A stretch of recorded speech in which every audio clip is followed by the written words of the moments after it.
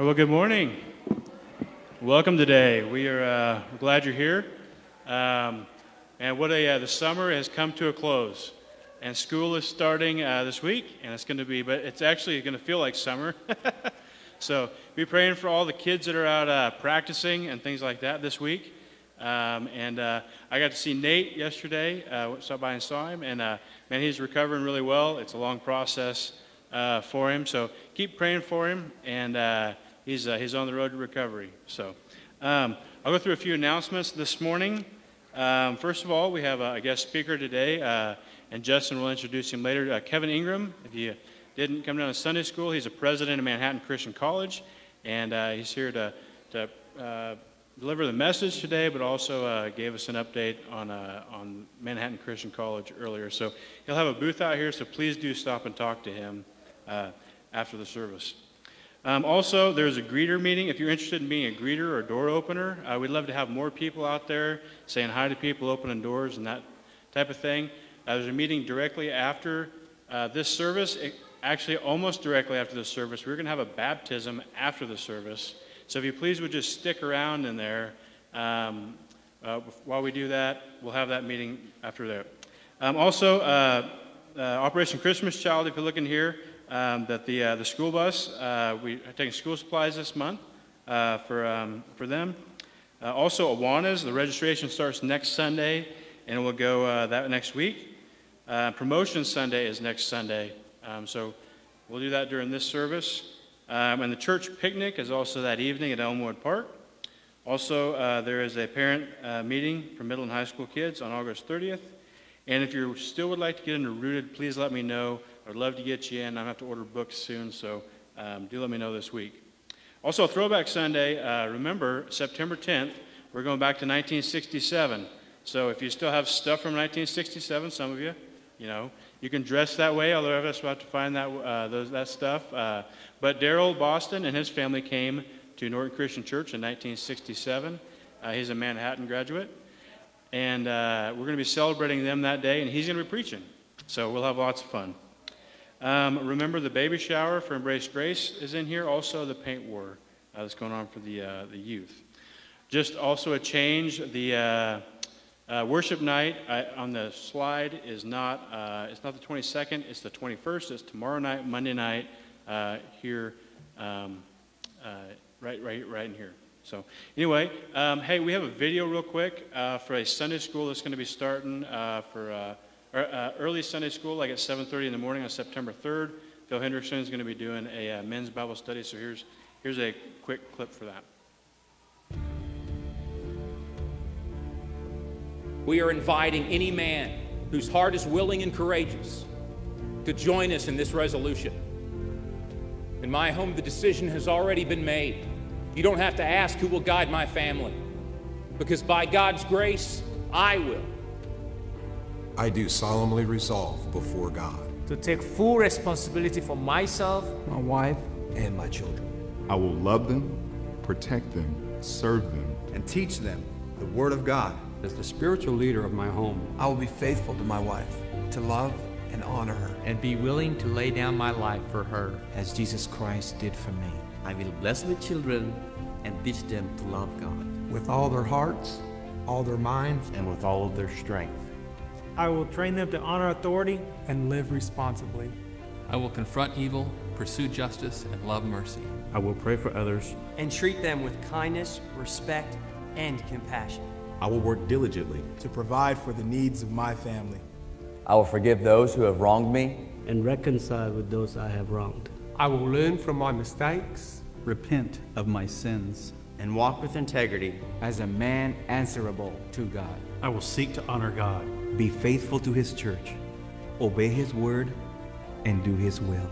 I will courageously work with the strength God provides. To fulfill this resolution. To fulfill this resolution. To fulfill this resolution. To fulfill this resolution for the rest of my life. As for me and my house, we will serve the Lord. I am courageous. I am courageous. I am courageous. I am courageous.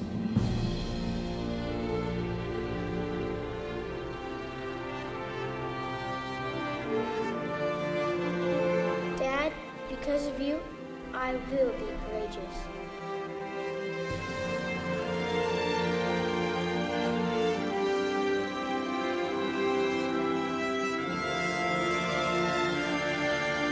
Okay, that will be on September 3rd. That will start at 7:30 in the morning for any men that are interested in that class. If you'd please stand with me for the reading of God's Word. Actually, before I do that, if somebody lost any keys, these are in the men's bathroom. That was a short walk. That's good. There you go. All right. Hey, our reading today is from Psalm 1. How happy is the one who does not walk in the advice of the wicked, or stand in the pathway with sinners, or sit in the company of mockers. Instead, his delight is in the Lord's instruction, and he meditates on it day and night. He is like a tree planted beside flowing streams, that bears its fruit in its season, and whose leaf does not wither. Whatever he does prospers. The wicked are not like this. Instead, they are like the chaff in the wind that blows away. Therefore, the wicked will not stand up in the judgment, nor sinners in the assembly of the righteous. For the Lord watches over the way of the righteous, but the way of the wicked leads to ruin.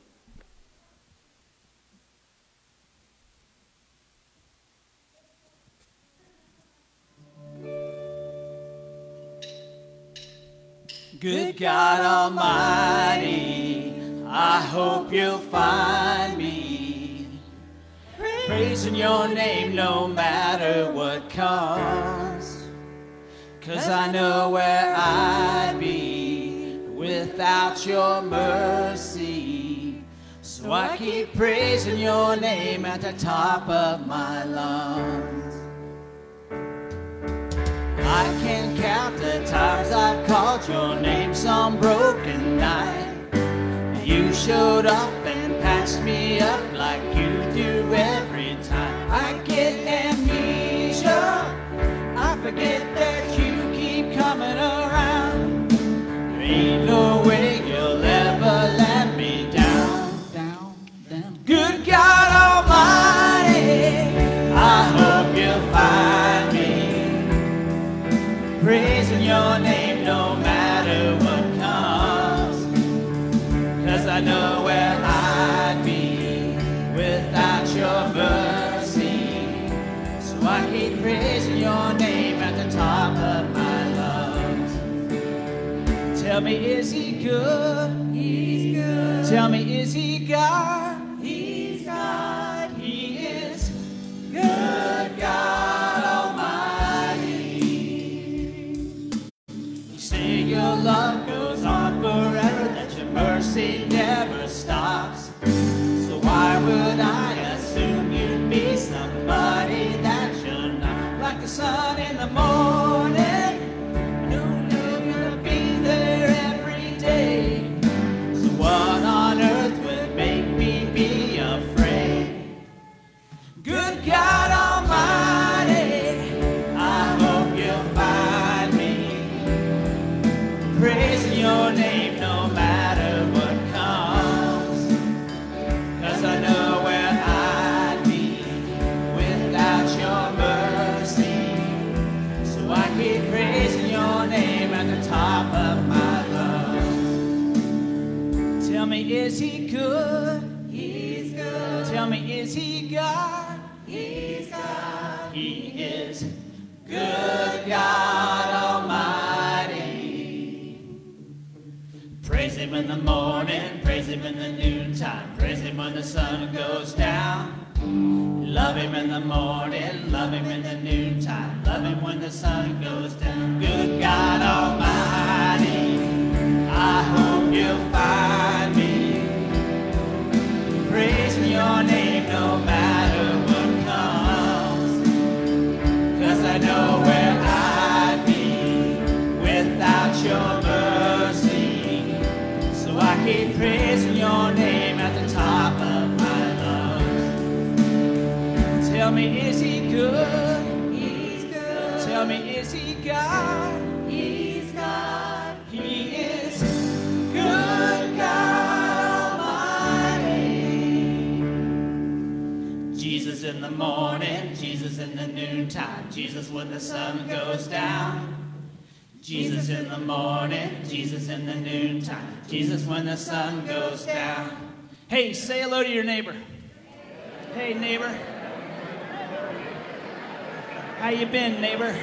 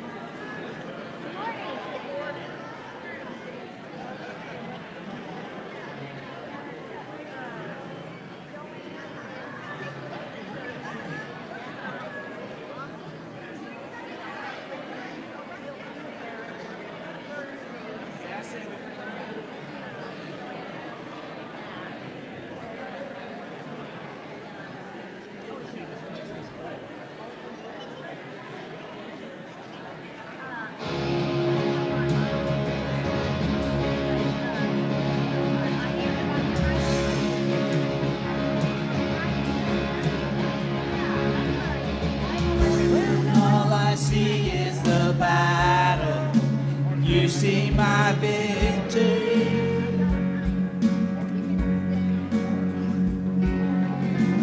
When all I see is the mountain, you see a mountain move. And as I walk through the shadow, your love surrounds me.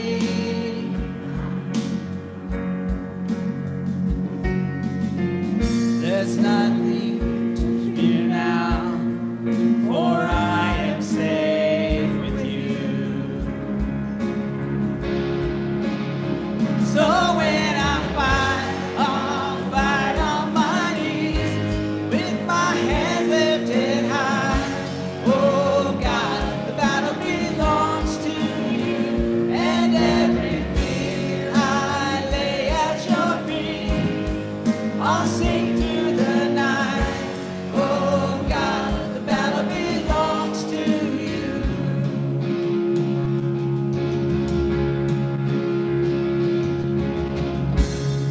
And if you are for me, and be against me,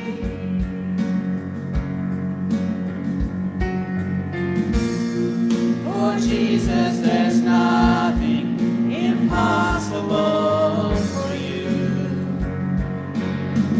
When all I see are the ashes, you see the beauty.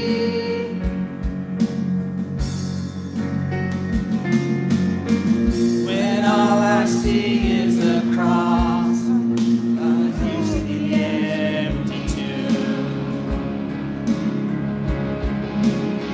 So when I fight, I'll fight on my knees, with my hands lifted high. Oh God, the battle belongs to you, and every fear I lay at your feet. I'll sing through the night. Oh God, the battle belongs to you.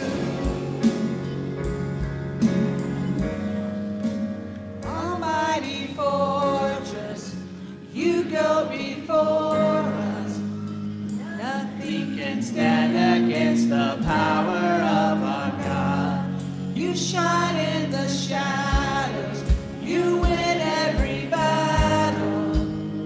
Nothing can stand against the power of our God.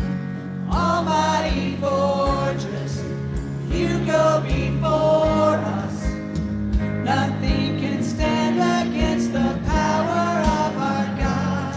You shine in the shadows, you win every battle. Nothing can stand against the power of our God. So when I fight, I'll fight on my knees, with my hands lifted high. Oh God, the battle belongs to you, and every fear I lay at your feet. I'll sing through the night. Oh God, the battle belongs to you. Oh God, the battle belongs to you.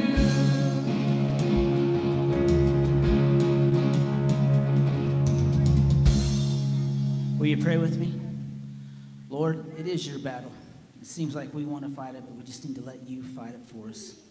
We just praise you, and we just give you honor and glory because we have you. We thank you for that. It's in Jesus' name that we pray. Amen.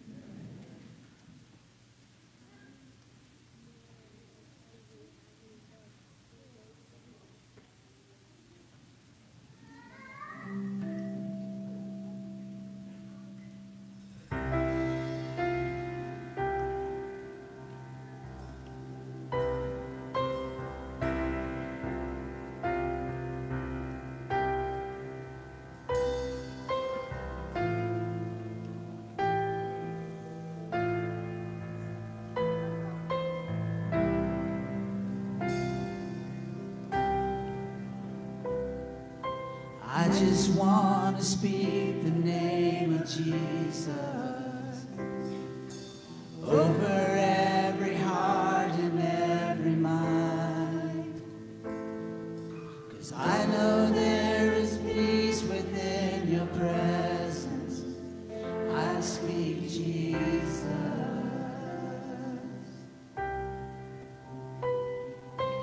I just want to speak the name of Jesus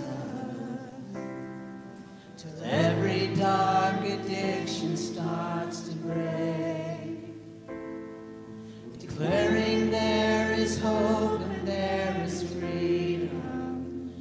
I speak Jesus.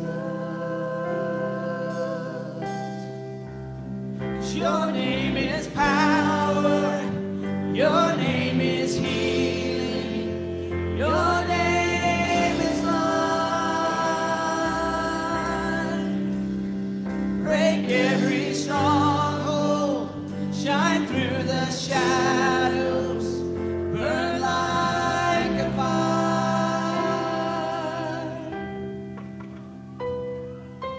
I just want to speak the name of Jesus over fear and all anxiety, to every soul captive by depression. I speak Jesus. 'Cause your name is power, your name is healing, your name is life. Break every stronghold, shine through the shadows, burn like a fire.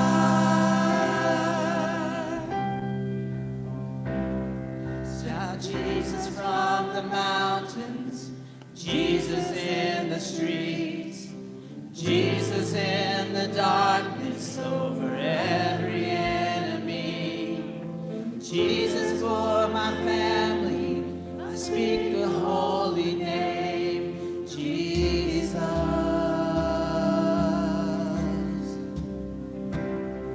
Shout Jesus from the mountains, Jesus in the streets, Jesus in the darkness over every enemy, Jesus for my family. I speak the holy name, Jesus.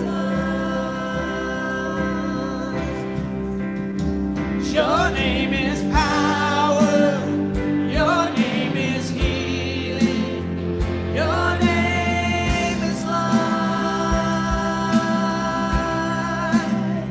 Break every stronghold, shine through the shadows, burn like a fire.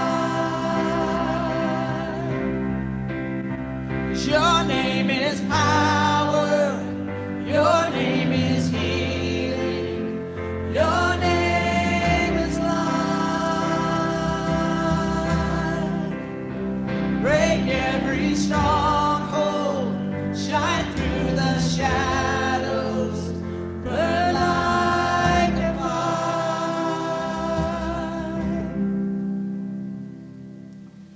I just want to speak the name of Jesus over every heart and every mind. 'Cause I know there is peace within your presence. I speak Jesus. You may be seated.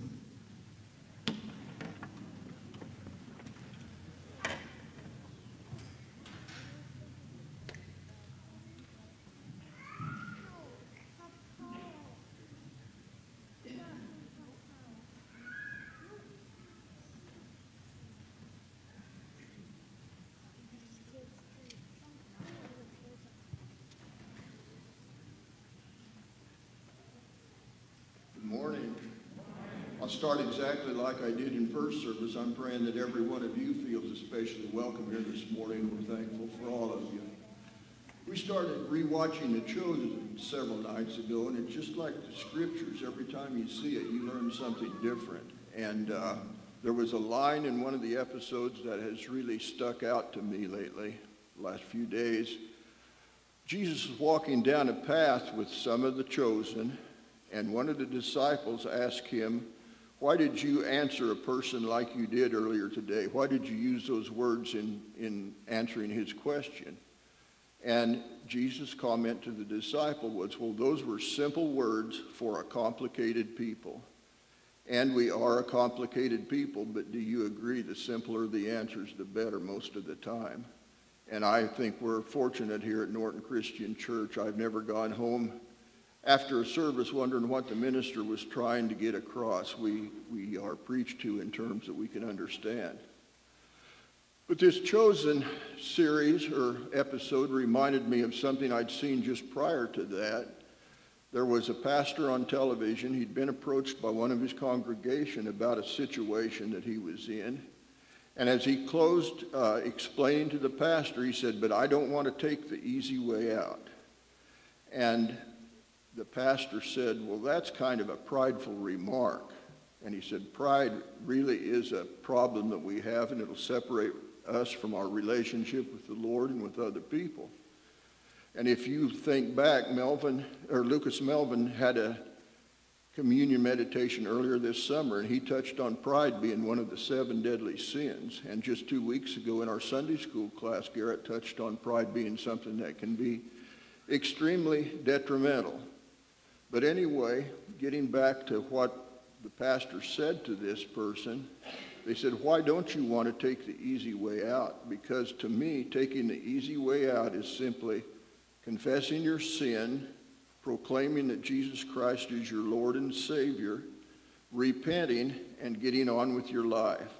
And I thought that was said so well, and I was ready to stop this meditation right here. Then Nate comes along in a couple weeks, and he preaches a sermon that says we've got to have more than a touchy-feely relationship with our Lord.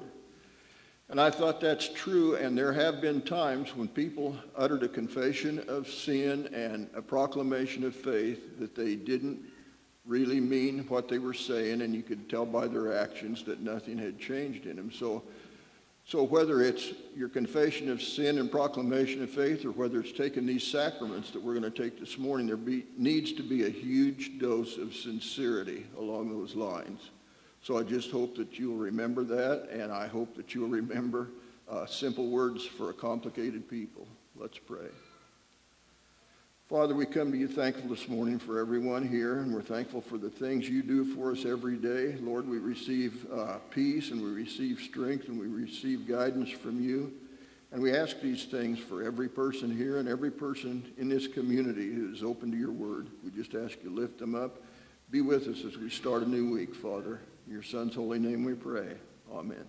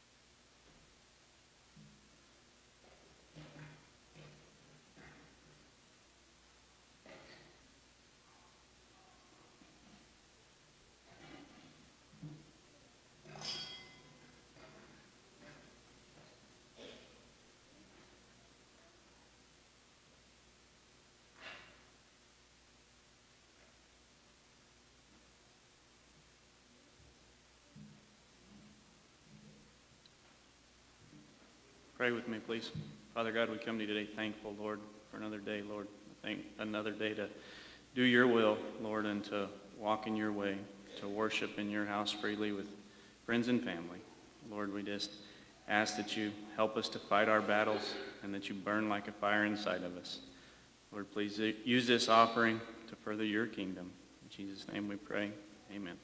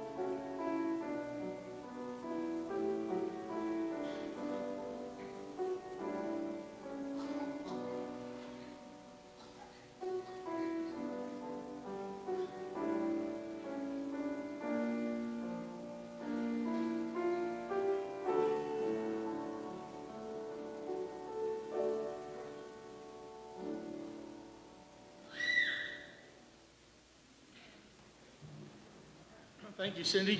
At this time, Children's Church, well, you can head to Little Tykes in extended session. Kids Quest can go line up outside by the stairs to go down for your session. Couple announcements for youth ministry related things. Tonight is our paint war night down at Elmwood Park at 6 o'clock. Dress in some shorts and a t-shirt that you can get wet. You can get colored powder on. Do not wear your school clothes, to the park tonight. You'll regret that. And maybe bring an extra towel so that when mom or dad comes and picks you up tonight, you don't paint the car, the inside of the car. All the powder and paint is washable, but just to be extra, bring an extra towel or something to have them sit on the way home. So that's going to be at 6 o'clock tonight at Elmwood for middle school and high school students. Come on down. We'll have some food and some good time. Parent meeting August 30th at the Rock at 7 o'clock. And there's a meeting that we've added also on the 30th at 6:30 here at the church. If you are working with our Awana Kids Ministry, or if you're thinking about wanting to work with Awana or teach Sunday school or do anything related with children up through our students, we have a training, if you did not do it last year, here with Julie Douglas at 6:30 on the 30th. If that's a conflict for you, if you're a parent of a teenager, just come talk to me and we'll work something out. But that meeting is going to be on the 30th at 6:30 for all Awana workers. Now, if you did that training last year, you don't have to do it this year, just so you know, okay? Our speaker today is Kevin Ingram, president from Manhattan Christian College. And Kevin's going to come bring the word today. And we got to have supper last night. And he got a chance to speak this morning in our early service and down in Sunday school hour. So if you would keep the Manhattan Christian College in your prayers. Their students start classes tomorrow. And keep him in your prayers as he's traveling around speaking and doing everything that a president does to keep the college running. So would you give him a big Norton welcome as he comes and preach the word. Thank you. He said a mouthful, doing everything a president does. I would love to know what his perception is that everything a president does. It is a lot. It is so good to be with you all. It's been too long since I've been to Norton, Kansas. And so it is a thrill to be back with you. And I'll just confess, several people have said, you don't look like yourself. And, they've even asked, I hope this is a good thing. Yes, it is a good thing. My wife and I both lost a lot of weight in the last year and a half. Intentionally, it wasn't unintentional. What's funny is the older you are, the more apt people are to say, now that's a good thing, right? Yes, it is a good thing. We did it intentionally. I'm going to slide this down. I hope that doesn't creak, because I can't see you if that's right there. And you may not want to see me. Tell me where to put it. We can put it right there. That's good. It is great to be with y'all, and it's always a thrill. I say this often and think back. It always brings back memories for me coming back to Norton because my first 3 years of ministry were in Oakley, Kansas. And so that was when we were still doing Fifth Sunday rallies. It's when we were having camp meetings, and we would just do a variety of things and would come up to Norton every few months. And it was always a privilege to come up here. I often think back. I had breakfast with Daryl Boston early this morning, and it's always great to see Daryl. I'm glad y'all are celebrating him here in a few weeks. And just thinking back to where before I went to Oakley, one of the churches I'd applied at my senior year was Norton, Kansas. And I ended up going to Oakley. Jeff Nielsen came here. He and I did camp together, have a lot of great memories, and that's a whole lot of other stories that we can talk about later. But it's great to be with you. And let me say this, from the bottom of my heart, thank you. This coming September 12th, MCC will celebrate 96 years of existence. And one of the many reasons we've been able to be in existence that long, and especially if you know other Bible colleges and what's going on in the college world these last few years, several of our Bible colleges closing, and we've been able to exist that long because of the many faithful partners we have in Norton Christian Church, and many of the couples in this church are some of those faithful partners. So thank you so very much. We couldn't do what we do to train up the next generation of Christian leaders if it weren't for your partnership, so I will say thank you. But I'm here to preach, so I'm going to keep going, and I would love to tell you more, but you should have been at Sunday school downstairs and you could have heard more. But I'm here to fill the pulpit, so let me get to preaching. I recently took a sabbatical for a month. I've been in ministry. I was ordained into ministry in 1983, March 13th of 83, so last March I celebrated 40 years. Hard to believe it's been 40 years. The next week I started preaching, March 20th in Elmdale Christian Church. So I've been preaching for over 40 years, and you may be at the end of my sermon going, he hadn't gotten any better in 40 years. I don't know what his problem is. But I've been preaching for 40 years, and I've never taken a sabbatical. I've never taken any time off. Darrell was in the first service, and I remembered asking him and my father-in-law and Wayne Pittman, guys who had been in ministry for eons, and I asked them, when have you ever taken a sabbatical? And Darrell's answer was, I don't know what a sabbatical is. The sabbatical is going to the North American Christian Convention, or a sabbatical is preaching a revival at another church. And I took the month of June, out of office. I think I only received one call from the college in that same time frame, and just spent time with my wife and family and spent time with God. And it was really an incredible time for me, and if you want to see the pictures, I'll share them with you. I'd be love to share with you the pictures because we had an incredible time being able to spend time, and we finished it with a cruise with our kids and grandkids, and that's what my wife wanted for our 40th anniversary, and had a great time. But while I was on that month, I usually read novels. I don't read fiction often. I read it on my vacation, and that's it. And I took 3 novels with me, and I didn't even open them. And it's because I dug into the book Resilient out of one of many books. And it's written by John Eldredge. And in that book, it said the underlying theme is restoring your weary soul in these turbulent times. And I thought, I'm taking a sabbatical. If I want it to be refreshing, maybe I ought to read a book like this.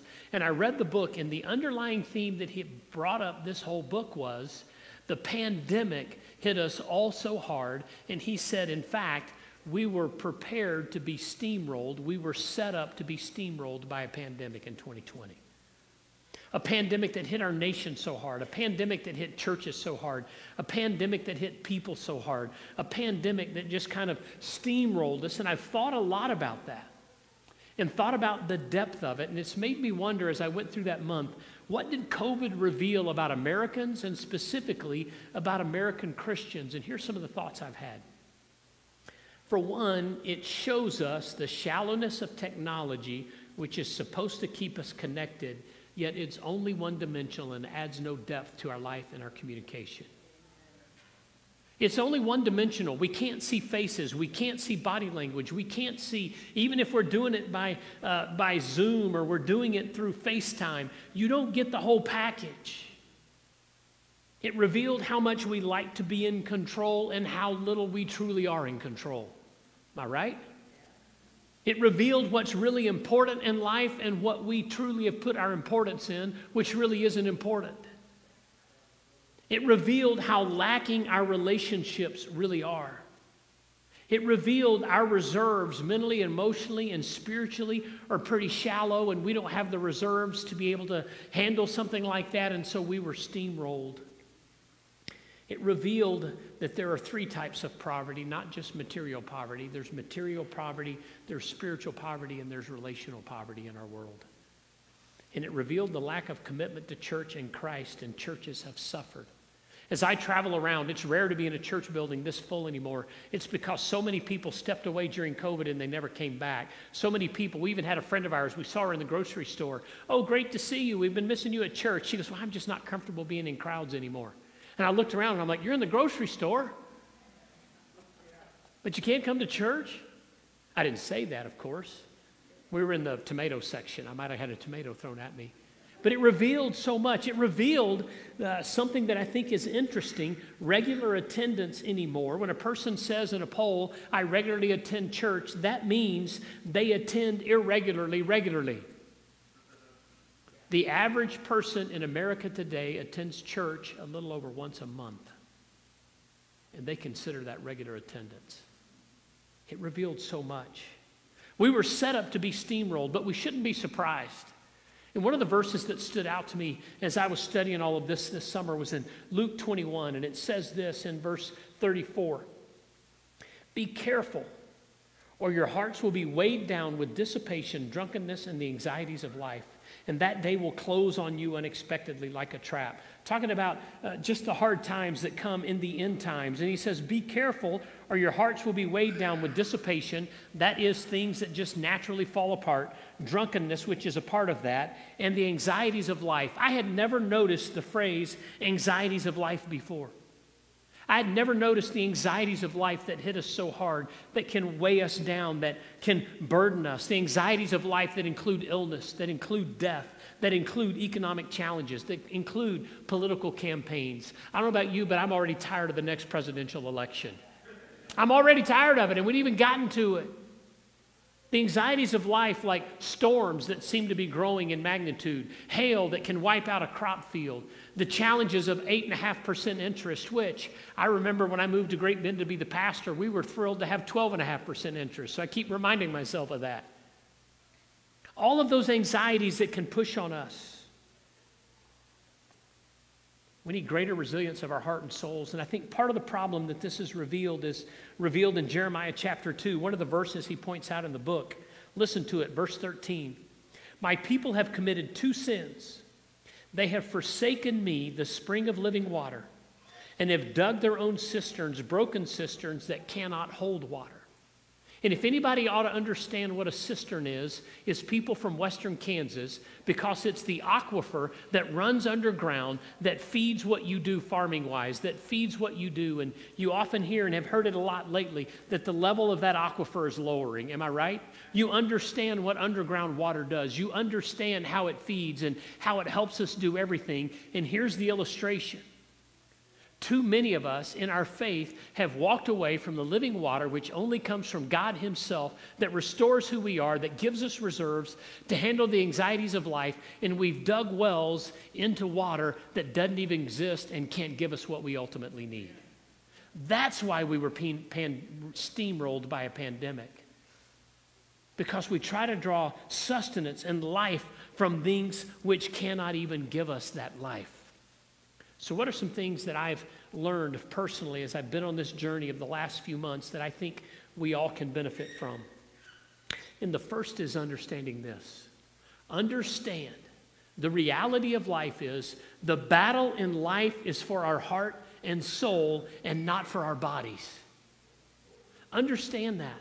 Life may affect us physically, it may affect us mentally, it may affect us emotionally, yet the real battle is for our hearts and souls.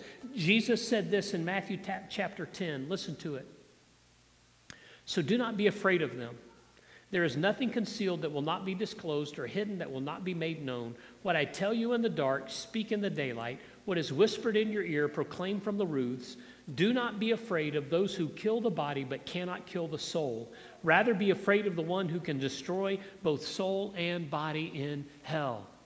Why? Because that's what matters the most. I'm reminded often of when every funeral I go to, every funeral I do, of a phrase I heard 30 years ago of a funeral, and it was a son-in-law who shared it about one of the elders in Great Bend when I was the pastor there, and he had passed away, and it was this.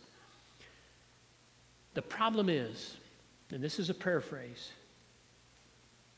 We live and act like we are physical beings that have temporary spiritual experiences. But the truth of the matter is we are spiritual beings who have a temporary physical experience. The old gospel quartet song said this world is not my home, I'm just a passing through.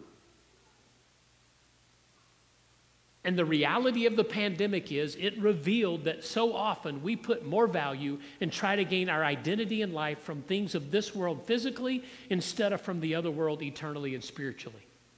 And that's the reality. The battle is for our souls. The loss of physical life rocked us as it should. The potential of the loss of physical life rocked us because it caused us to wonder. But what it did was it revealed what we feared most. And understand the reality. The battle in our world is not for our lives and physically, it's for our hearts and souls spiritually. Secondly, we need to repent and commit to never divide our lives again. And what I mean by this, we have to live in two realms.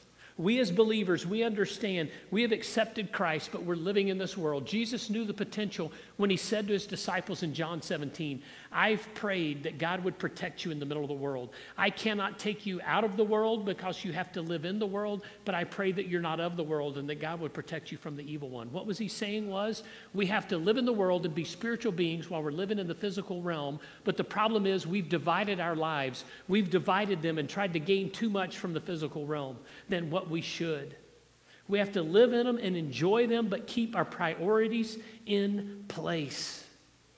And we need to repent when we do that. We need to say, I'm not looking at this world and what it can offer me. And let me remind you, 1 John 2 says this, do not love the world or anything in the world. If anyone loves the world, the love of the Father is not in him.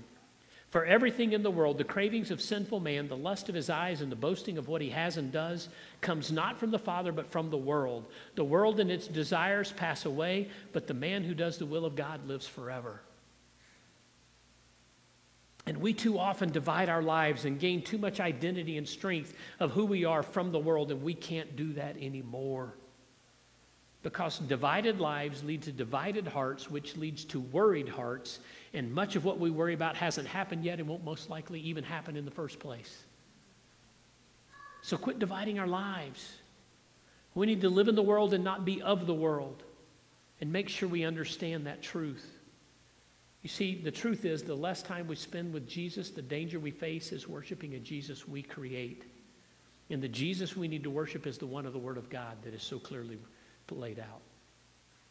Another point I've learned is this. We need to release our anxieties to Him. Because when we start to worry and we hold on to our anxieties, they begin to build and they begin to mushroom and they begin to snowball, and our worries can become even worse, but we need to release them to Him. 1 Peter 5:7 says, cast all your anxieties on Him. Not just some of them, not just the big ones, not just everything that's massive. Cast all of your anxieties upon Him. If it's small enough for you to worry about, it's big enough for you to pray about. And lay all your anxieties upon Him. When anxieties do rise, give them to God. Spurgeon even said this, my dear friend, when grief presses you to the dust, worship there. What did Job did when grief pressed him to the dust? He worshiped there. But the problem is when we give our anxieties to God, I'm going to use my keys and remind me to pick them up so I don't leave them. We give our keys and we'll say, okay, God, here's my anxiety. I give it to you, but what do? We still have it here. We can still grab it back. When we released our anxieties to God, we don't need to go palms up. We need to go palms down. Palms down. God, it's yours. It's not mine. When I think about MCC, I'm reminded MCC is not mine. It is His. Norton Christian Church is not yours. It's His. And the only essential person in the church is Jesus Christ. And we need to release our anxieties to Him and let Him have them and quit worried about them and make sure that He's in first place. In the book, there's one of the beautiful things he wrote, Psalm 23, and he said this is one of the ways that we release it. And he says, let the Word of God sink into your heart. And we'll talk about a little bit this and more in a minute. But listen to this reflection on the 23rd Psalm that he read. And it reads the Psalm and then gives a reminder. Listen to it. The Lord is my shepherd, I lack nothing. Jesus is still in charge, still deeply involved in my life and world, guiding, leading, and providing. He makes me lie down in green pastures. He leads me beside quiet waters. He refreshes my soul. He reminds us God restores my weary heart. He gives me resilience if I follow him. He guides me along the right paths for his name's sake.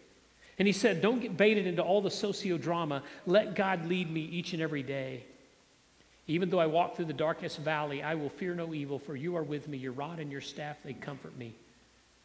And he says, we are in a dark time, but God is still protecting and comforting me, and I'm not navigating this on my own. You prepare a table before me in the presence of my enemies. You anoint my head with oil. My cup overflows. He reminds us God has a feast of goodness for me, even in rough times. He fills my famished cravings. Surely goodness and love will follow me all the days of my life, and I will dwell in the house of the Lord forever. And he adds, my reality is not determined by pandemics, politics, or anything else. I live in God. He lives in me. His goodness is with me today, and my future is absolutely wonderful because of that. That's the reality we need to live in. And cast all of our anxieties upon him. Another challenge would be this, to develop deep roots. You heard it in Psalm 1 as it was read this morning. Let me read it again.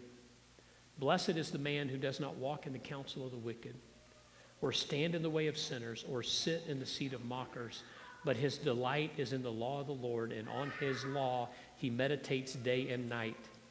He is like a tree planted by streams of water, which yields its fruit in season, and whose leaf does not wither. Whatever he does, he prospers. Develop deep roots. Reserves are replenished when there's more coming in than going out. And the way that we need to build up our reserves to be able to handle the anxieties of life, we need to make sure that our roots are set in God and in God's Word, and then God's Word then becomes our filter to work all of life through. You see, the battle in our lives is for the narrative, and I want to ask you, what narrative are you reading? Are you reading this one, or are you reading this one? The battle is for the narrative. Are we reading this one, or are we reading this one? You see, when we're reading this one, we're listening to the voices of terrified sheep. When we're reading this one, we're listening to the voice of the Good Shepherd. What are we listening to? Deep roots in understanding it. God's Word becoming our filter to work all of life through. The world's narrative is unnerving and draining. God's narrative is powerful, hopeful, and eternal. You see, when we gain a piece of God's mind, it can give us peace of mind in the midst of an uncertain world. And so often, this is what we turn to. We flip through. It's developing deep roots. Again, you ought to understand it. I grew up in Alabama. There are trees everywhere because they get 75 to 80 inches of rain a year. Y'all haven't had that in that last decade, am I right? But there are trees in western Kansas. And it's usually at the bottom of the hill where the water goes down and settles. And the little bit of rain you get goes to the low spots. And so those seeds can survive in the low spots. Why? Because all of the water that falls, the little bit that falls on the hill, settles in the bottom. And it feeds those roots so those trees can survive for decades. That's the illustration. That's Psalm 1. When our roots are in God's Word, it gives us a resource that even when droughts hit and hard times hit and we get rocked by what's going on in the world, we've got roots in God's Word that can sustain us through it all. Develop deep roots. And when you see a tree at the bottom of one of those valleys, remember it. Jesus said this in John 15, abide in me and I will abide in you. Remain in me and I will remain in you.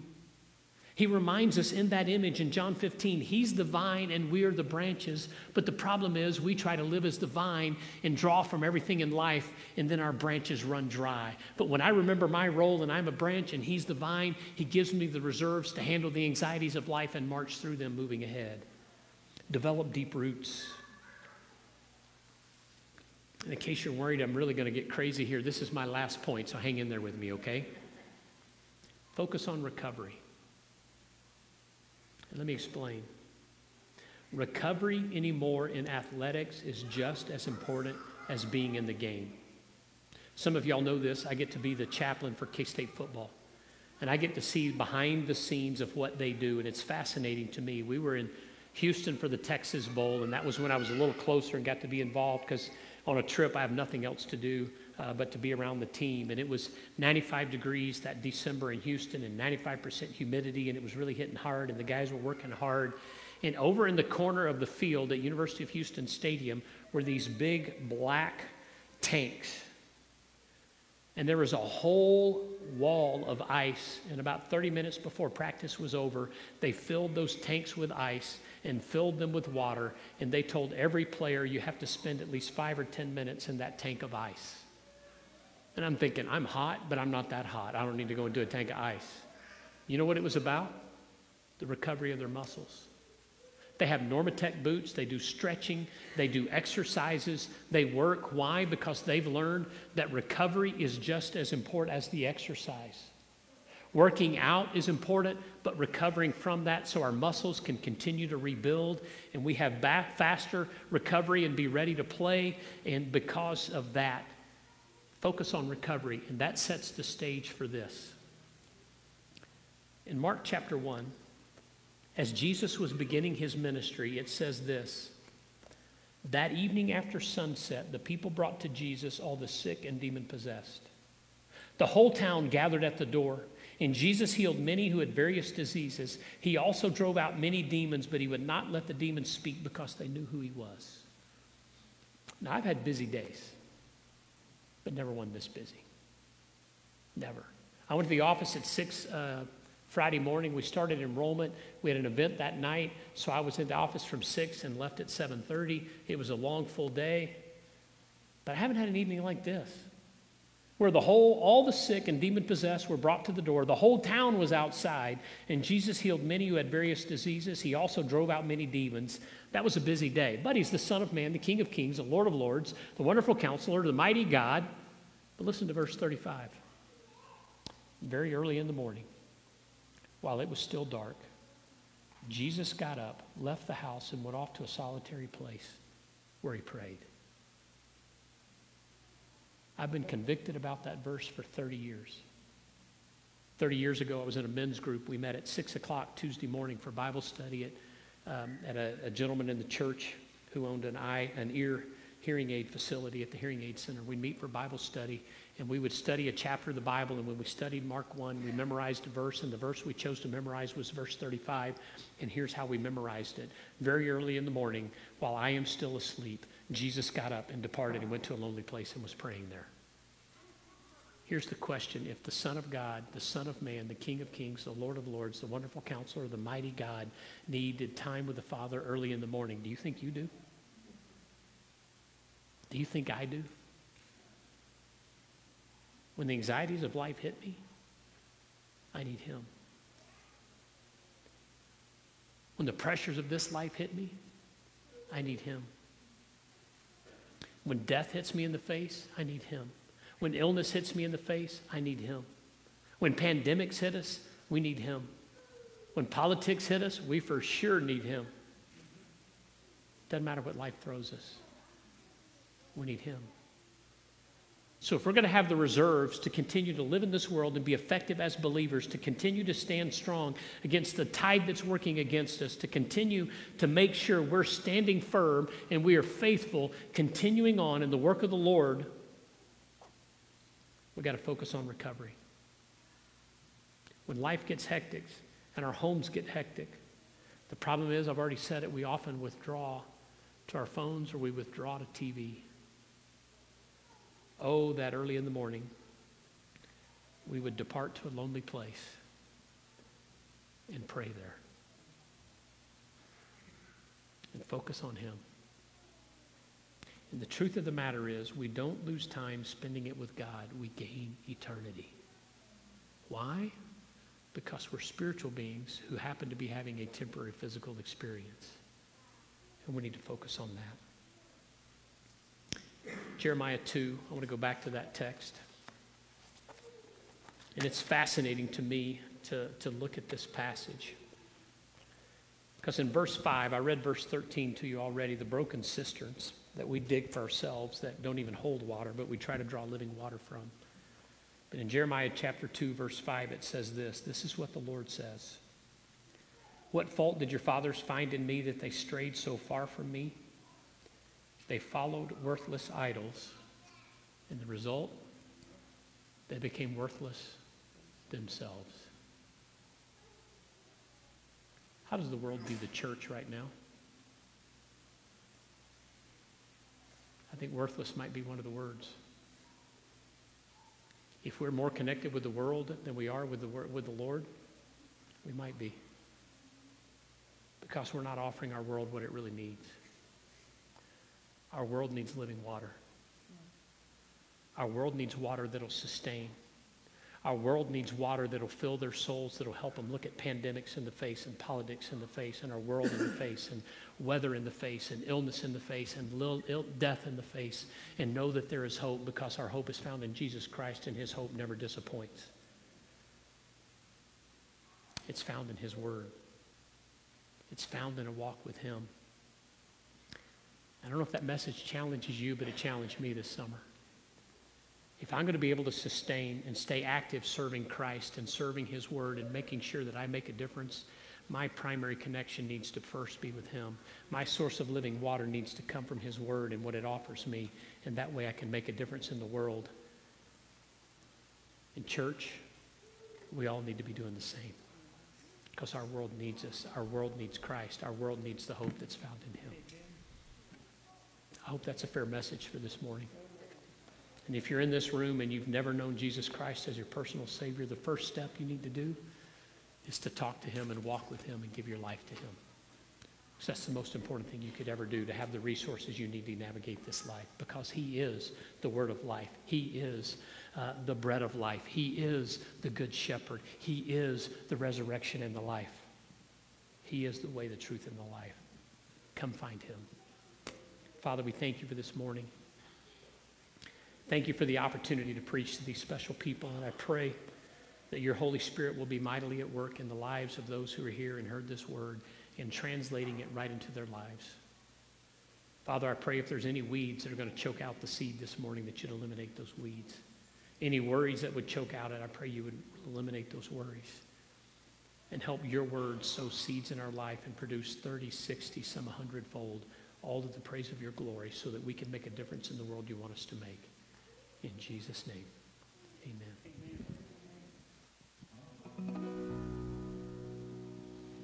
I've got a friend, closer than a brother. There is no judgment, oh how he loves me. I've got a friend, and he is my strength. He is my portion. With me in the valley, with me in the fire, with me in the storm. Let all my life testify. Hallelujah.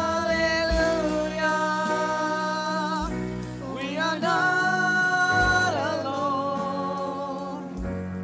God really loves us. God really loves us.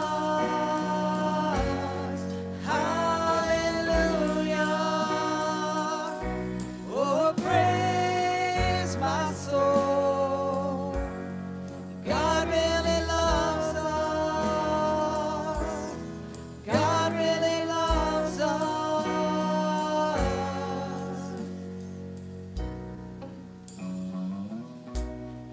Mercy's enough, His grace is sufficient. So come if you need forgiveness or healing, His mercy's enough. And this is our hope. The cross, it has spoken. Death is no more. Christ is the Lord. Oh, this is our hope. Hallelujah. We are not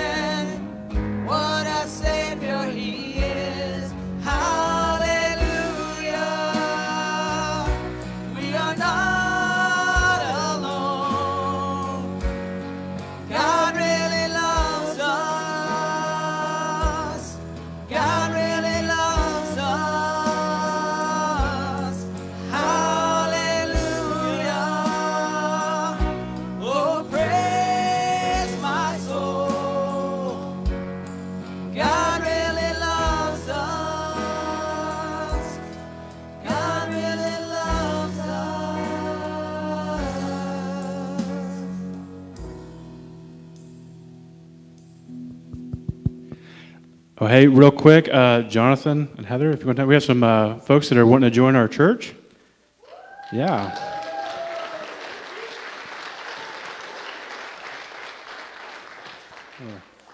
This is Jonathan and Heather, and they'd like to join our church today, so let's welcome them. I'll be back in the back if you want to say hi to them on the way out. Also, there's a baptism right after the service. Kurt and Carmen Williamson are going to be baptized. And then also the meeting for the potential, if you want to help greet, that will be in here after the baptism. So thank you all. Thank you guys.